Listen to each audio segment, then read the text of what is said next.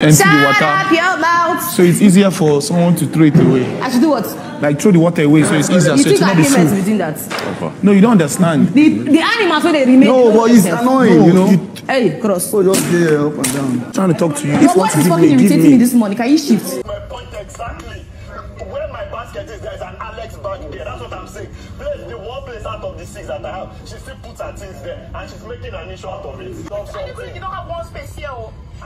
He said, oh, Alex, put on a spot. I remove space.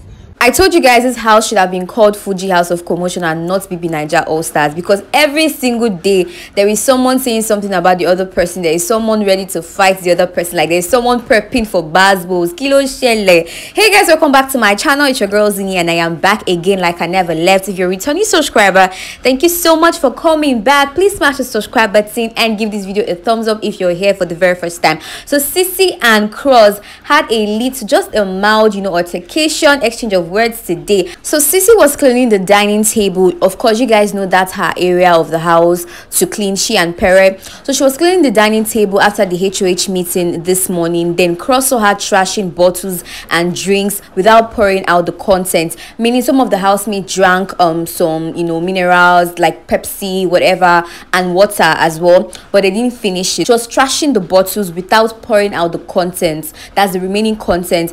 And he told her that it would have been better for her to like pour out the content instead of trashing it the way it was. Then Ceec, in response to Gbos' suggestion, told him that it would be stressful for her to do that and that if he wanted to do it, he should go ahead. Gbos wasn't having it at all. Gbos was like, I don't understand, that's a suggestion, you're all about self-care, you're all about hygiene, I'm just telling you it would be better for you to pour out the content before trashing the bottles. Ceec was not having it, so Ceec told him to shut up, and Ceec told him that he should keep on talking out and that he was going to collect. And Gbos was like, if you want to give me, I will collect, give me. She also pointed to him a dirty plate that was in the kitchen sink, and she was like, person chop on I leave na me you they talk to and all of that. And Gbos was like, I know it's horrible, I hate the fact that they do that, and that he wasn't coming for Ceec and all of that. Ceec was like, you were actually coming for me, she was telling me I don't want to have this nonsense conversation, this and that. I'm like, Kilo Shelle. To be honest with you guys, I feel like Gbos has distanced himself a lot from Ceec. I remember the time she refused to clean the dining area, and Gbos was actually one of the people that took it upon himself to really tackle Ceec for not coming out to clean, that kind of stuff. So yeah, I feel like he's really been distancing himself from her. And even during the nomination, I realized that he actually nominated Ceec for eviction, right? I feel like it's the energy Ceec has been giving Gbos. That's why he's been acting the way he's been acting. Because from my own perspective, right, I feel like it's not Gbos' business how she decides to clean her environment that she's been assigned to. As long as she is cleaning it, it's not your business. You're not the one who's going to trash the garbage eventually. So why are you bothered? It's not as if she opened the bottles and he had content inside and she just trashed them. They were all covered. So what's your stress? I did not get the concept behind him telling her how to do it. I mean, you have your own particular part of the house to clean. Why don't you go do your chores and just leave her, let her be? It didn't make any sense to me, Sha. But let's proceed to the next gist. So you guys know Mashallah emerged the head of house for this week, and he chose Ceec and Ile as his BFFs amongst Mercy and Wipe Money as well. And Ceec and Ile were able to squash their little beef, and it was because of Ike. Now if you guys do not remember, I'm here to remind you, there was a time Ike and Ceec were trying to sleep, and Ile wanted to get Ike's attention because she wanted to tell him something, right? And Ceec backed at the both of them and told the both of them to exit the room to have their conversation, and that was because she was trying to sleep, right? So yeah, Ike wasn't having it, and they had a little back and forth, and she eventually ended up begging Ike, and he came back to the room. There was also a time during the Saturday party, Ike was dancing with Ile rather was dancing with Ike, right? And Ile actually told Ike that the reason she was doing that was to get Gbos jealous. And Ceec said, according to her, she was having a conversation with, I think, Doyin and Pere, and she said she actually felt like Ile did that to get Cec's reaction. So, Ceec was, having a conversation with Ilebaye at the HOH lounge, and she was telling her that she does things intentionally to trigger people and get a reaction. She gave her several instances where she was asking her for something, and she told her to go upstairs to get it and all of that.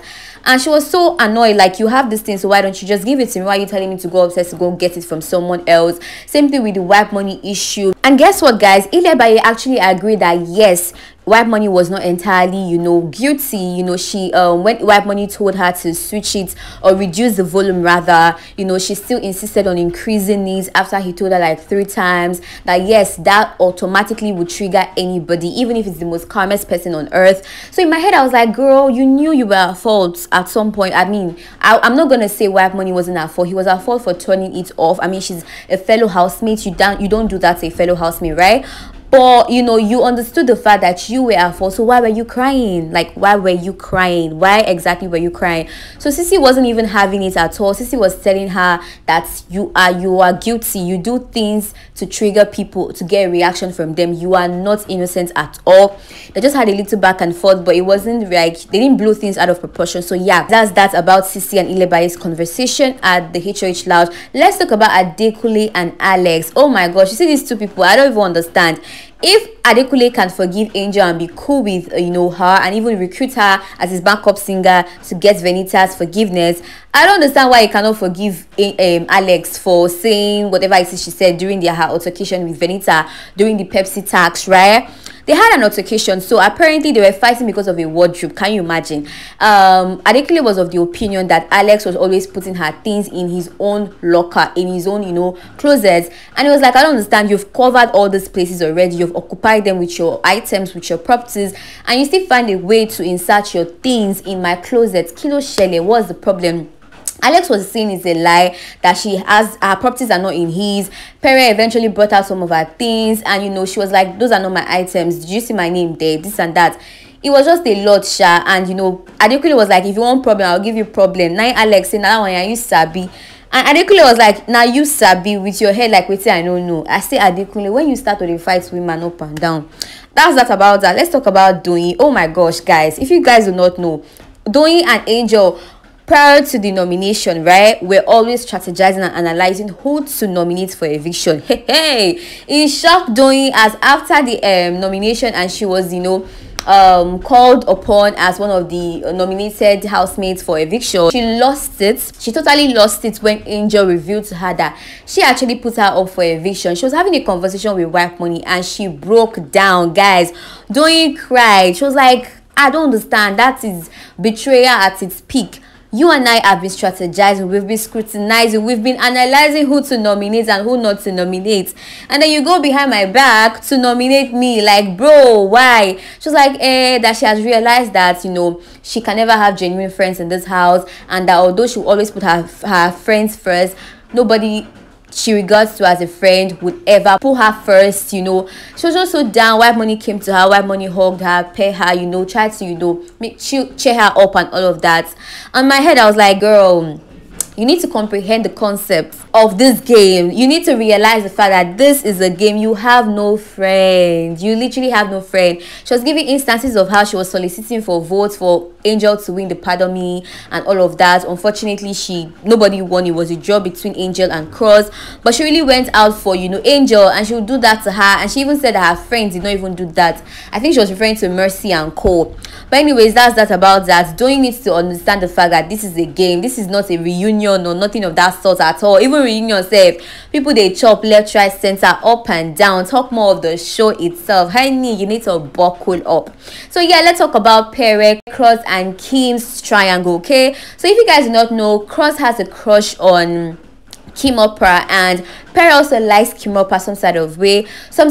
Now currently Pere and Cross are not really on talking terms, and the reason is because of Kim Opera, right? So yeah, Kim Opera had a conversation with Pere, and Pere was like, I've seen how Cross is around you. I don't want to come in between you guys. And Kim Opera was also saying that yes, I've seen how you were around Lucy when she came, knowing fully well that we walked into this house together, this and that. Anyways, Pere was telling Ceec and Doyin that he has realized that Cross has been distancing himself from him, and it was because he felt like Pere Pere has a thing with Kimopra, and then he has a crush on her, right? And Pere was telling them that he doesn't even, he has actually, removed Kimopra from his mind. It's like a no-go area, considering the fact that his friend likes her. So he doesn't even understand why Cruz has been giving him some sort of attitude. I'm like, Kimopra actually walked into them having that conversation, and Doyin did not even care. Doyin was like, please continue the conversation. Oh my gosh. Anyways, perhaps when Kimopra came, Doyin was like, Kim is just looking for attention here and there.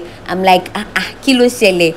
When did it get to this stage of you thinking Kim just wants attention? I mean, these are two friends who have interest in her. It's not her fault. Like, kilo shele, what's going on here? Honey, what's going on? Anyways, guys, share your thoughts with me in the comment section about all of this. Just I just filled you in, guys, starting from the beginning to the end. Okay, if you've come this far, thank you so much for watching and listening. Please subscribe to my channel, give this video a thumbs up, turn on your post notification to be alerted ASAP when I post a new video. You know the vibes. See you guys in my next video with undiluted gist. Bye.